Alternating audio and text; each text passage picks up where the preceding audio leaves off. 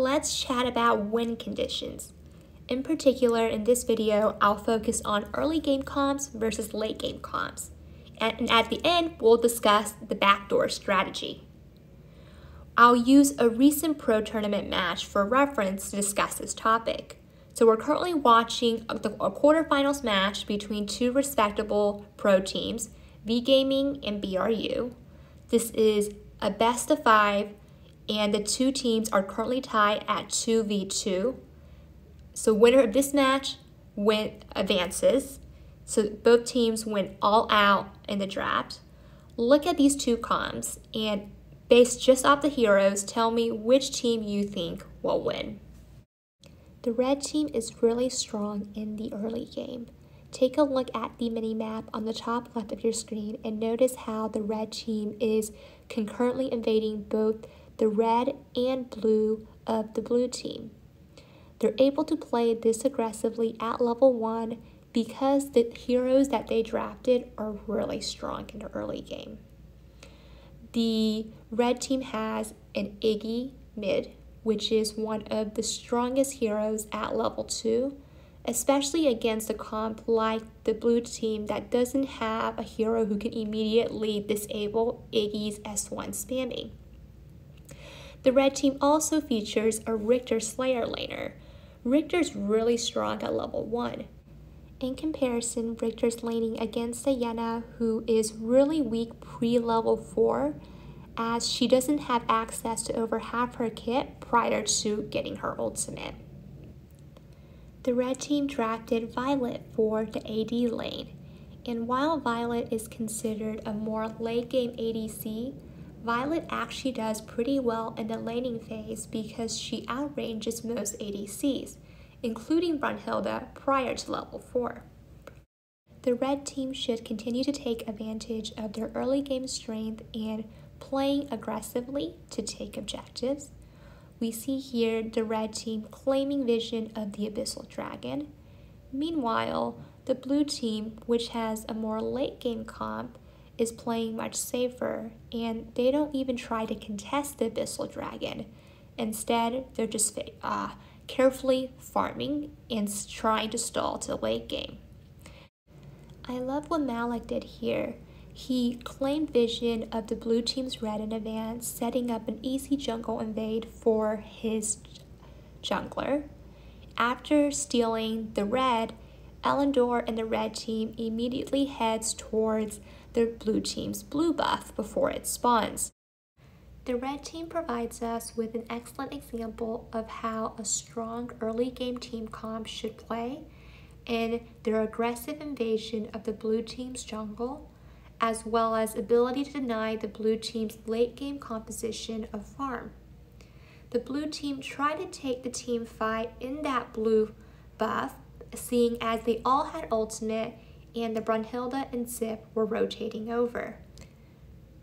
We now see Violet and Maloch trying to zone Brunhilda and the Zip from getting back to their lane and denying them from a full minion wave of farm.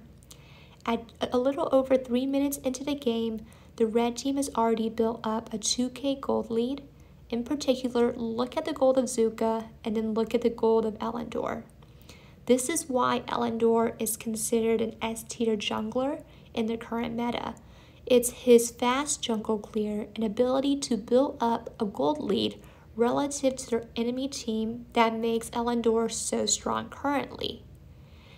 At the late game with the same amount of gold, Elandor actually loses the 1v1 against most ADCs in the current meta.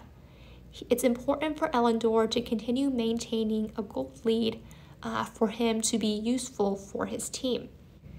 Fast forwarding a bit to 5.5 minutes into the match, the red team has now built up 3.5k worth of gold. 那下部分的话呢，这个 offline 会整个有点危险，就是开启就是规避到第一波的控制，看一下侧面的话呢，中型台耶娜没有办法，哎呦，把他把敌人活下来了，活下来了，哎呀，哇，好猛啊！瑞斯的顺序还被逼掉，我的妈呀！ We're finally starting to see the blue team ADC Brunhilda deal damage in the last team fight. However, it just wasn't quite enough. largely due to the strong gold lead that the red team has built up so far. Let's chat about the blue team's comp. They have an Brunhilda ADC who is very strong in the late game, especially when paired with a Zip.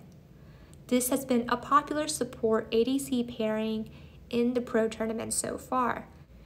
Brunhilda's biggest weakness is the lack of a dash ability for self-protection, which is offset by Zip's S2's protection ability.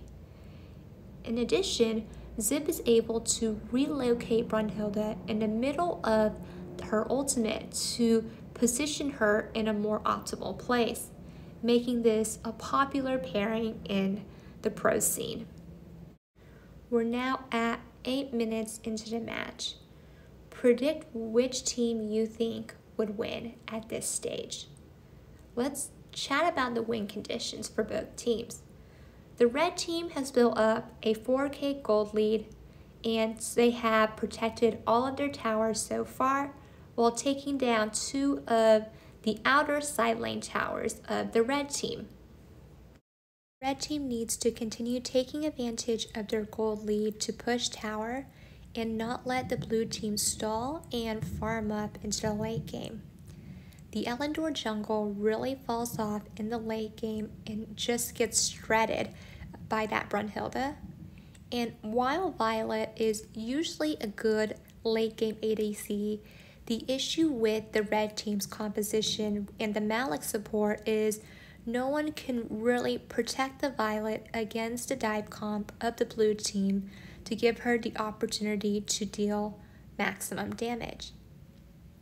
What the blue team has done a good job of so far is defending their towers against the 2 ADCs of the red team. And so long as they can stall to the late game or wait for the red team to make a mistake, then they can still find a way to make a comeback victory. We talked previously about how Brunhilda and Zip are really strong in the late game. The Zuka jungle is also really strong in the late game, and his multi-dash dive and burst puts a major threat on the carry roles of the red team. And the thing about the Zip support is one mistake by the red team can cost them the game, because Zip is able to relocate minions with his S2 ultimate.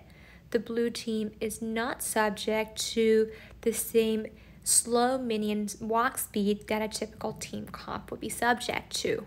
So the red team needs to be careful to not make a mistake that gets their team aced, and they are making good progress on pushing the towers. Brunhilda's ultimate gives her range of the Dark Slayer from a distance, but Maloch ults in to zone out the blue team. At 12 minutes into the match, the red team has now taken 4 Dark Slayers, 3 Abyssal Dragons, and 5 towers, exemplifying how a good early game team comp should play. In comparison, the blue team has 0 Slayers, 0 Dragons, and only 1 tower. But they do have all of their high ground towers and fast lane clear in their composition, giving them an opportunity to continue stalling into the late game. Zip's first ability is so disgusting in these types of situations. He throws an S1 at a Slayer that connects to the Maloch, causing Maloch to take a portion of all of the damage that the Slayer is taking from the tower shots and the blue team, forcing him to retreat back and allowing the blue team to successfully defend all 3 of their high ground towers. We're now nearing 15 minutes into the game, and both teams are congregating near the newly spawned Super Dark Slayer. As I discussed during my last video, it's important for the red team to check this grass here in order to safely take the Slayer. Hey, 选择先清逼，看一下哦，毛斯跌到马斗站的父母雷，滚了，对，换到，哎呦，左右怎么样？哎呀，这个滚，但是狂还被放大，就不幸往前扶到了沃尔的一个顺流，来看看几个位置很危险这边吗？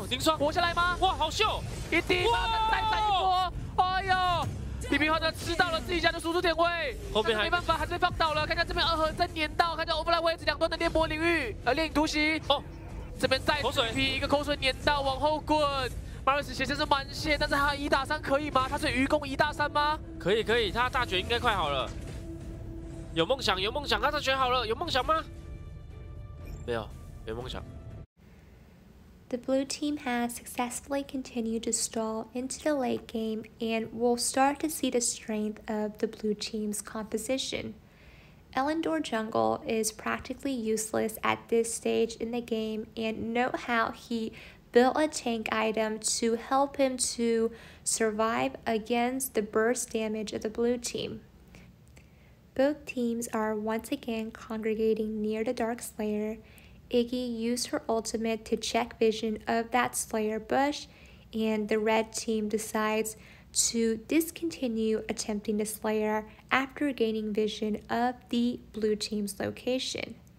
The red team continues to try and maintain vision of the Slayer. However, Iggy, their mid laner, did recall home, so they should avoid a fight with the blue team if possible. Both teams continue to play safely and waiting for the other to make a mistake. Violet needs to position particularly carefully in these teams' fights, as we discussed previously, given the strong dive composition of the blue team and the lack of a protective support or stuns in the red team. Riktor gets revealed on the map, clearing the minion wave on the bot side, so the blue team tries and take a 5v4 fight. The red team is retreating and Maloch is at half health. Riktor does arrive at this point. I think he wants to check vision of Slayer, only to find the members of the blue team here, and he is forced to retreat. He does survive, however, the blue team, with knowledge that both the Maloch and Riktor are low on HP, will attempt the Slayer here. Brunhilda uses her ultimate to zone out the Maloch, and the Elandor and Violet, knowing that they would be unable to contest the Slayer outnumbered, pushes in the minion wave in the mid lane. The Yena does get there in time, and that mid-high ground tower survives with a sliver of health remaining. At this stage in the game, the blue team has the upper hand. Not only do they have the Dark Slayer and Slayer buff, but they also have a much stronger late game comp and a super tower pusher with Brunhilda. In comparison, the red team has a much weaker comp, and the later this game drags on, the harder it will be for the red team to win. It looks like Elandor and Violet are camping in an attempt to steal that mid-high ground tower, and they might actually make an attempt at the core minion list if Riktor goes with them to take that tower. Meanwhile, the blue team is pushing in quickly, and we see a showcase of Brunhilda's fast wave clear. Look at the mini-map. Riktor and Violet are trying to go for a steal. However, both Zuka and Yena are recalling. Yena does go back in time. It looks like Elandor didn't stay with Riktor and Violet. Instead, he recalled. Zip rolls in the minions, and the blue team makes a quick push to end the game. Wow, what an ending. I wonder if the red team went all in on the back door and Elandor had stayed with Violet and Riktor, if they would have been able to successfully make a backdoor. I think the issue is no one was there to stop the Yena from recalling. I don't know. What do you think?